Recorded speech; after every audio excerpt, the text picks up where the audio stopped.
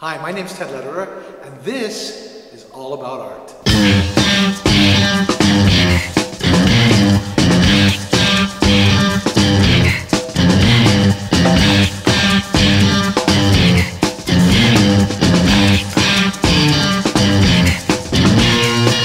Today we're at the Elliott Gallery, and we're going to start by looking at the work of Takashi Iwasaki and his solo exhibition Memories in Color, which runs from the end of November right through all of December.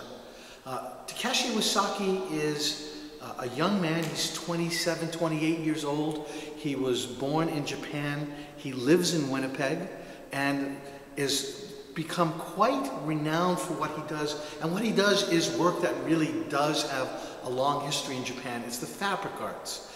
And he does hand embroidery. And he does it usually, or always, either on this twill material or on canvas. And everything that you're going to see for these 23 images in his exhibition is all hand done. Essentially, it's like an abstract diary of his daily life, his thoughts, emotions, his feelings.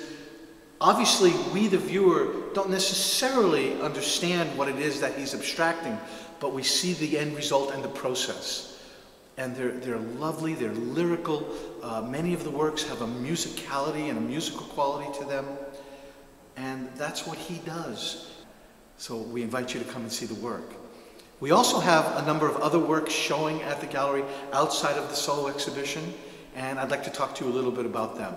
So let's start with the work of 12 Midnight. So 12 Midnight, it's obviously a moniker.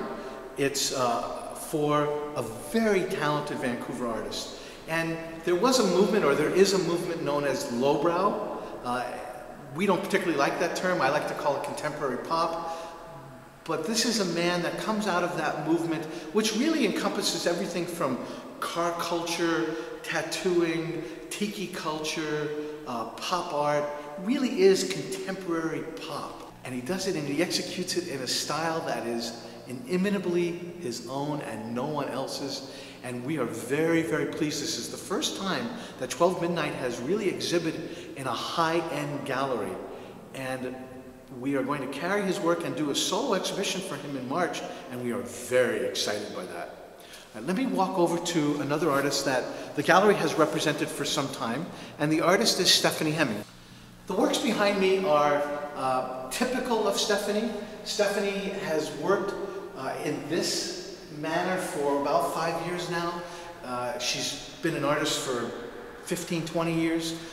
This is really what she's doing is a reductive technique. She's putting on a layer of color, then she's putting on the dark over it and pulling the dark away. So instead of what you think of painting where you add, she's actually doing it in a reductive technique, and she does these lovely nests. She's really become known for that. In her last exhibition, she began to take that nest theme and work it into grasses and into some more abstract work.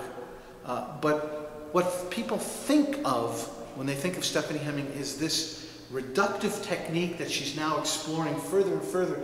And it's interesting because when I talk to Stephanie about it, she feels that even though she's been working on this for years, that there's so much more to do with the process. And we look forward to it. All right, let's go take a look at some of the sculpture of Francis Semple.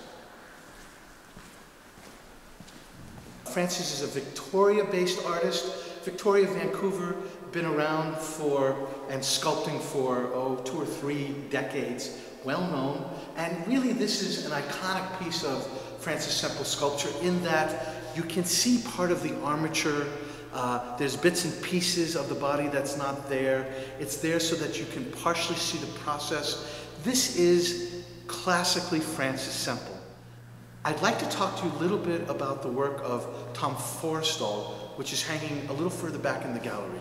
Tom Forrestal, next to Alex Colville, really Canada's great, and the Pratts, Canada's 4 great magic realists. The work behind me is egg tempera. Egg tempera is an extremely difficult medium to work in, and really almost a dying art in the Western world. And you can see the beautiful beautiful detail that he's worked into this. We are the only gallery, I think, west of Toronto to carry his work, and we feel very fortunate. We have 3 of his pieces in this show. We also have a number of his watercolors which are not in the show, but that the gallery carries. Around me you'll see the work of Carolyn Stockbridge. Carolyn is an artist who trained in New York, has lived in a number of places around the world, and as of the last couple of years made Vancouver home. Carolyn is an abstract expressionist. You can see how fresh and clean these works are and how vibrant and contemporary they are. Carolyn's got an exhibition coming up at the show in January, so she's actually the next solo exhibition. I'm standing in front of the work of artist Helma Sawatsky. Helma plays with digital images. She calls it data mulching, which is just such a lovely term. She takes all this data that's data digitally and mulches it. And you'll see in these 2 works how she's taken very well-known historical art pieces and played with them. Thank you for visiting the Elliott Lewis Gallery. I hope that you enjoyed your time with us. We hope to see you again very soon. Bye for now.